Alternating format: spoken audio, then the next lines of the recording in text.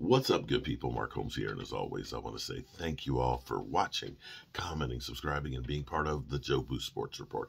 Without you guys, as well as you ladies, you know that this literally does not work. Hope everybody's having a great day. It is hump day, and I've got a little bit of a cold. Forgive me here. Apologize. Last night I did not do a end of the evening fireside chat. I was exhausted. I'm down working on the red brick house. We've got a re-inspections tomorrow and trying to get that stuff done. And I think just the whole draft trip and the drive and everything else had finally caught up with me. And I just literally just fell out last night. It was kind of crazy because my wife came to bed and I was like, I still got to do a video. She's like, yeah, sure you do. But anyway, I got a good night's rest.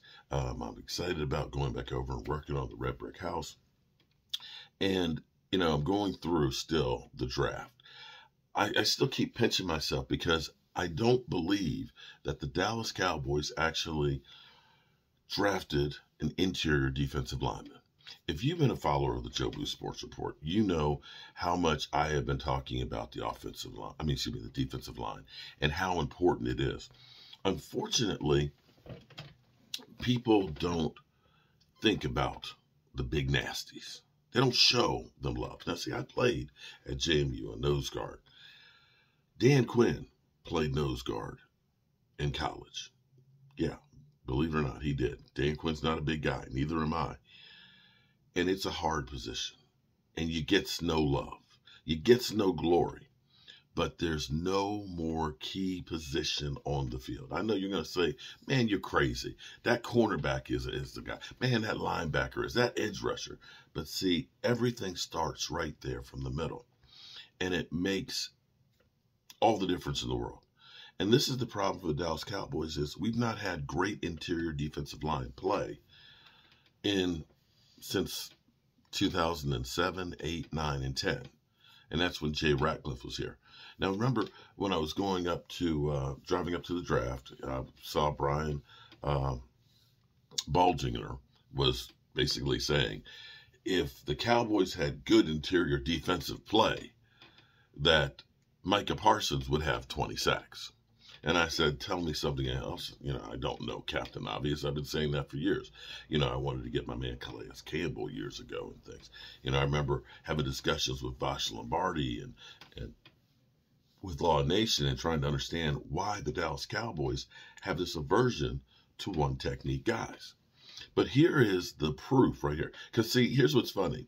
This is what's so funny to me is because I had Eagles trolls coming through the live stream on Sunday that were saying, oh, man, this guy, he doesn't have all these sacks. He sucks.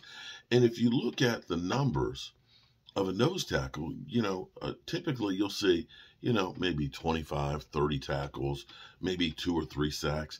And as a person who does fantasy football, you look at that and say, man, that ain't getting me no points. That guy sucks. If you're equating a nose tackle to edge rusher statistics, then you don't understand football. Because there's a big difference between statistics that you get from an edge rusher. Typically, an edge rusher might have 10, 15 sacks, but he might only have about 30, 40 tackles.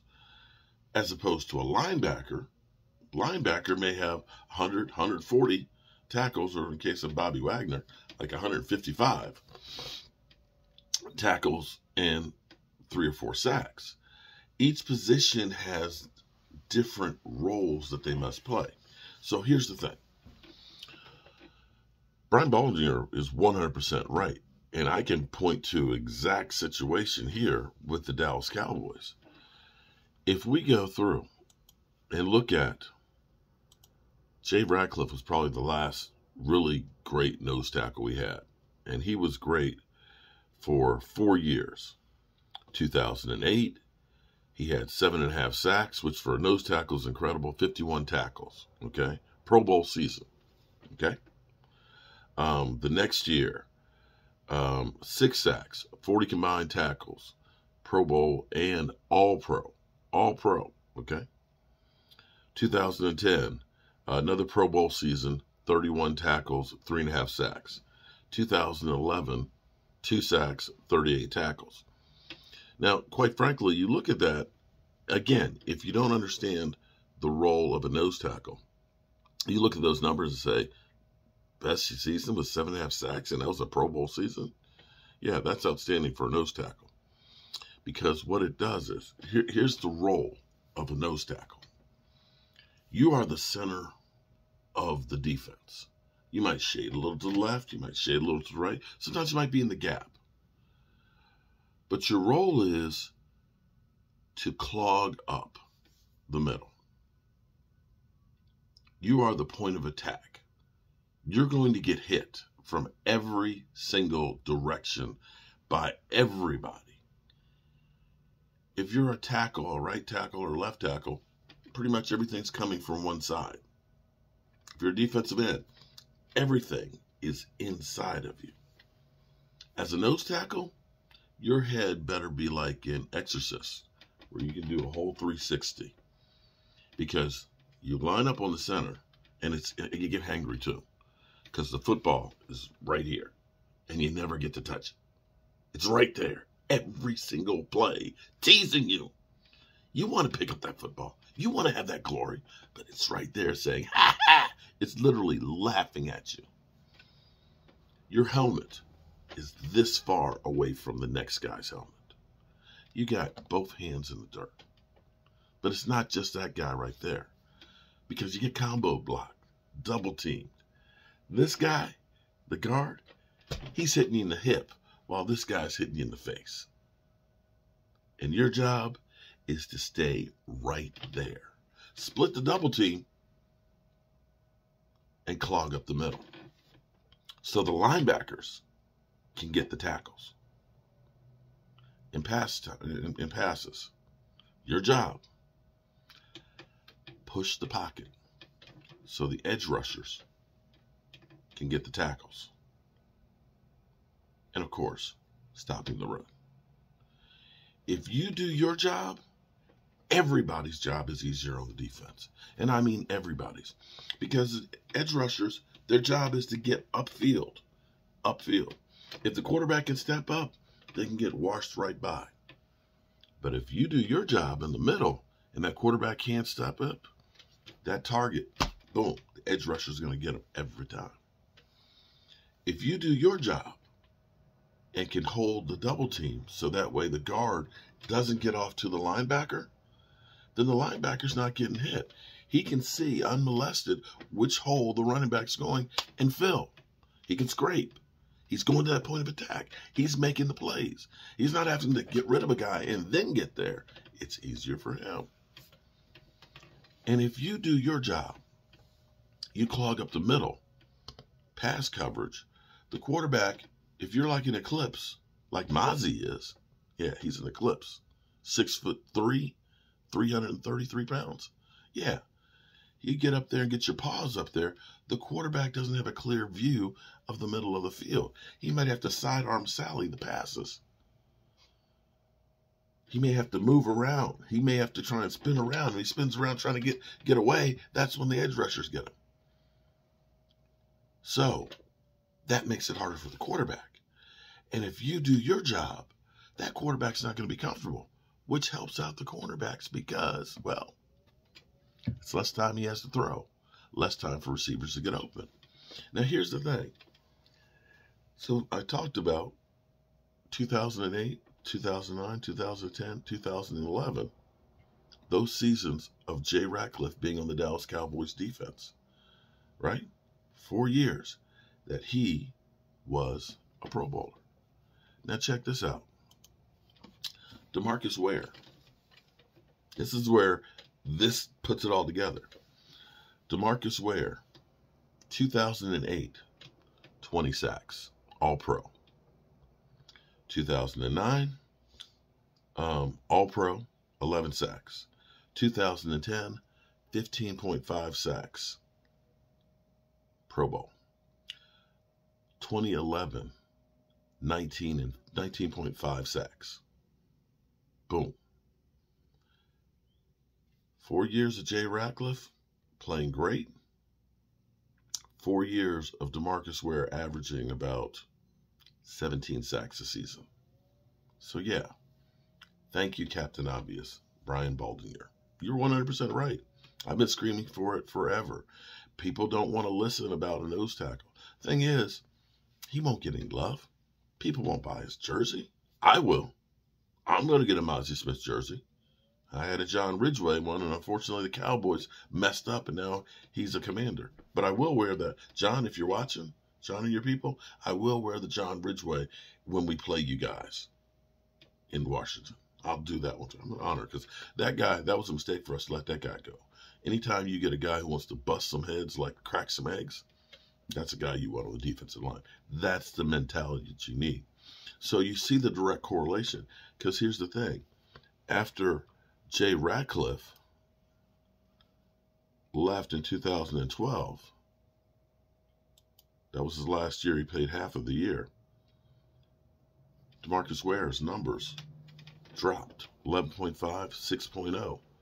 And yeah, and I think there's a direct correlation to having that pressure in the middle to the success on the outside. So that's why I'm excited, because the Cowboys have tried everything. You know, we got edge rushers that can be tackles. They're a tweener, and a tackle. Anybody can play tackle. No, they can't. No, they can't. You need a special individual who literally, the day after a game, every part of your body, parts that you didn't even know you had, hurt. It's unreal the amount of violence that goes on in this much space. The ways you get hit. And it is not for the faint of heart. If you really want to watch football, watch what happens on the line. Watch those guys. Everybody pays attention to the quarterback going back there, and getting hit, or the wide receiver. Watch the lines. I'm telling you, that's where the battles are really and truly won. So the big question, of course, now is who won the draft? Everybody's talking about the Bears and the Lions, that they've done fantastic. And of course, the Eagles, oh, they drafted so well and everything else. I kind of like being that sleeper team. I liked being that team that's the underdog that nobody thinks about. Let's listen to them to get up and get a little of their take this morning. First offensive football team that we've ever seen with Lamar in Baltimore. Number 2, the Chicago Bears are coming. And shout out to their general manager, Ryan Poles. Definitely in a year, Rodgers he has taken what I would have said was the worst situation for a quarterback to be in and made it much more solid. Their offensive line was terrible. Now they drafted Darnell Wright. That's going to solidify that. They brought in Nate Davis. I love the addition of some of the perimeter players. Don't forget, DJ Moore was essentially part of this draft day as well. So Justin Fields is going to have the opportunity to stride. The Detroit Lions. Everyone is going to crown the Philadelphia Eagles as the best team in the NFC, and then likely the 49ers. I would say that the Lions were big winners of the draft, and it's an unconventional way. Stop calling Jahmyr Gibbs a running back. They are going to use him like Deebo Samuel. They are going to use him like Percy Harvin. They solidified some of the needs that they had in their football team. I love Sam Laporta, the tight end they got out of Iowa in the second round. This is a team that won 8 out of their final 10 games. And if you asked me who I thought would be the biggest threat to Philadelphia in a bona fide NFC Championship contender, it is the Detroit Lions because of the draft that they had. Because he played there. I can tell you that Louis Riddick. Homer. Louis Riddick said exactly the same thing on our telecast over the weekend. He thinks they will be an NFC Championship contender. A lot of people raised their eyebrows at the Lions draft, and I can see Graziano doing it over here as well. It was unconventional, and I think that's a good way to put it. In the meantime, I don't know how we've come this far without my showing you this. Aaron Rodgers was here in town this weekend, and took winners and losers. Dan Orlovsky, who was your biggest winner from the weekend? Yeah, the Indianapolis Colts. They got a quarterback that is likely one of the most talented physically that we have ever seen come into the NFL. Anthony Richardson, 6'4", 240-plus pounds, runs 4.4, very loose up top. Colts need a quarterback. They haven't had a quarterback since Andrew Luck. Their luck ran out. Jalen Hurts, the future is very bright in Indianapolis. Dan Graziano, give me a loser from the weekend. How about the Washington Commanders? There were 14 quarterbacks taken in this draft. Washington didn't take any of them. It's one thing to be all in on Sam Howell, but to not hedge your bets at all against the Teasers. possibility that he's not the long-term answer at quarterback, I think was probably a mistake. They still have Jacoby Brissett on the roster if Howell can't do it this year, but he's not the long-term answer either. I think still some questions remain at that position for Washington. Mike Tannenbaum, give me another loser from the weekend. Mac Jones, while earlier in the offseason, Greeny, they added Juju Smith-Schuster, Mike Gesicki. This team desperately needed another weapon or two, and they picked two receivers late in the 6th round, Kayshon Boutte and Demario Douglas. I wish they had got somebody much earlier, somebody that could have made a true difference this year for an offense that really needs to score a lot more points in 2023. And then the man who invented the draft, Mel Kiper Jr. Give us the biggest winner. The Eagles, of It's course. definitely the Philadelphia Eagles, Greeny. Everything fell right for the Eagles. They got great value based on my board. Jalen Carter, number 1 at 9. Nolan Smith, number 12 at 30. I'll tell you what, after that, Tyler Steen, the guard tackle from Alabama, heck of a player. Sidney Brown and Keely Ringo, 2 really good defensive backs. So they did a heck of a job. Value with every pick they selected. Yeah, there's no truth to the rumor they're going to change the name from Eagles to Bulldogs in Philadelphia because they basically just have the entire Georgia team. And why wouldn't you? For the last couple of years, they've won back-to-back national championships. Look at the haul that the Eagles got this weekend, including the way they played the Jalen Carter move at the beginning. Many of us, myself included, thought was brilliant. They also draft Tyler Steen from Alabama. They trade for DeAndre Swift. I mean, the Eagles, let me go to you, Orlovsky, on this, because I know that your wife was enjoying watching it as much as anyone, the Philly fan that she is. It is my belief that the Eagles, who were already the best team in the NFC, they won the NFC Championship last year. They barely lost a game in which their quarterback was healthy the entire season. The rich got much. Wait a minute. The Colts game? The Bears game? They lost to the Commanders here. Okay. Okay.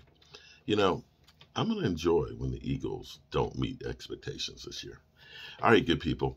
Time for me to go to work over here on the Red Brick House.